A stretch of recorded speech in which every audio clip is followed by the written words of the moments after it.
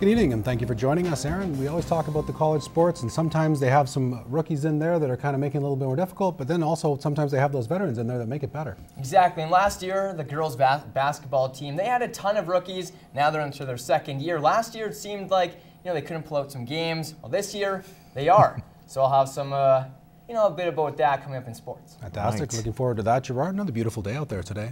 Yeah, we're enjoying it certainly, but the temperatures continue to ease on off and those wind gusts are not doing us any favors. Let's have a look at it right about now. Northwest of 21, generally speaking, west, northwest, west have been the wind patterns for today, and gusting at times up to about 28 kilometers an hour for that 7 Celsius and an UV reading of 2. 48% is the humidity. We're still just 1 degree outside of the normals for this time of the year, so we'll take that gratefully. To Cold Lake and area, getting to 9, assisted with the cloud cover. And in the Battlefords, you're seeing blue skies and sunshine, but at one point quite overcast in the Battlefords during the middle of the afternoon for that 9. We've got some weather on the way. We'll talk about it some more in the second segment. A big debate out of City Council yesterday has left Lloydminster residents wondering how much longer Mayor Jeff Mulligan will keep his job. He threatened to resign after councillors overturned a bylaw to take the prayer out of City Council meetings. Councillors are saying they weren't even aware they voted in favour of this bylaw, but the mayor contends he told them in a council package that they must not have all read. Whitney Stinson reports. Tempers were flying, accusations were made, but in the end, nothing was resolved. So I don't think we need to debate it any longer. The issue to pray before council meetings is still at large. Now it will have to be read 3 more times and decided by yet another vote. We ought to acknowledge that there is a higher power and we look for guidance. I have always felt that your faith is a very personal thing. And there are places for celebrating that faith, for sharing that faith, for developing it further. I don't think that it represents 100% of the population that I was elected to represent. This story really began about a month ago when a special meeting was held about a procedural bylaw. It held various changes about the format of city council meetings. Now, according to a councillor who asked not to be identified, the city clerk, the city manager and the mayor outlined the changes during a presentation on an overhead projector.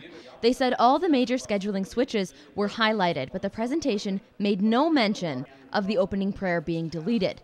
But the mayor disagrees, saying it was in their package and it's not his fault if they didn't read it. I'm disappointed in my council colleagues that they wouldn't have read their package, wouldn't have understood what was there. But that happens, and so it's unfortunate they had to bring it back for debate today when we had 3-4 opportunities previously. One thing is certain, this was the first time some of the councillors had even thought about voting for or against a prayer. After an hour-long debate, they voted 4-3 in favor of keeping it on the agenda, even though many of the other larger surrounding municipalities have removed it. We're unique. Lots of areas we're unique. And if we are the only city that stands and pays acknowledgement to and tribute to a god, then let's do that. Nobody's taking this circumstance lightly.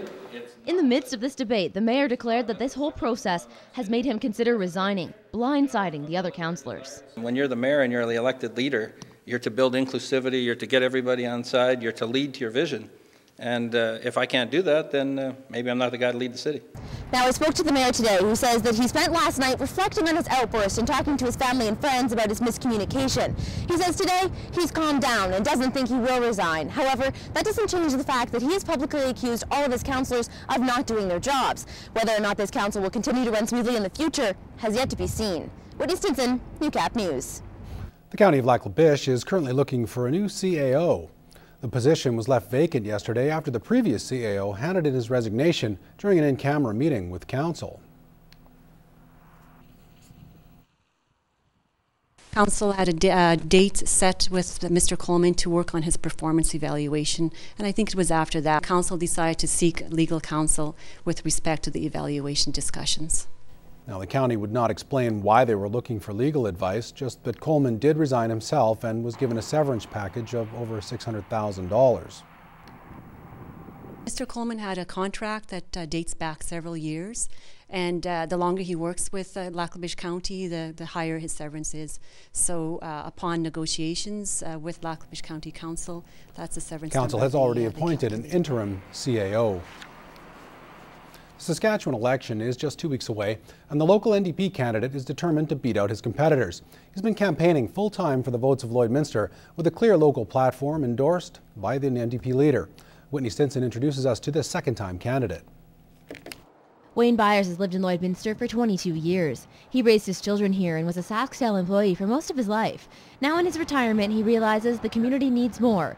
That thought first came after he got news his family doctor was retiring. And when our family doctor told us we'll have to go to Vermilion, Alberta to find a doctor, that wasn't going to cut it with this Saskatchewan boy. Now he's pounding the pavement, door knocking and doing one-on-ones with people in the community. His sentiment about healthcare is certainly echoed. And certainly in our smaller communities in the area where there are no longer emergency services, and that's hard on families that have to travel to North Battleford late at night, and that's not acceptable in a province like Saskatchewan.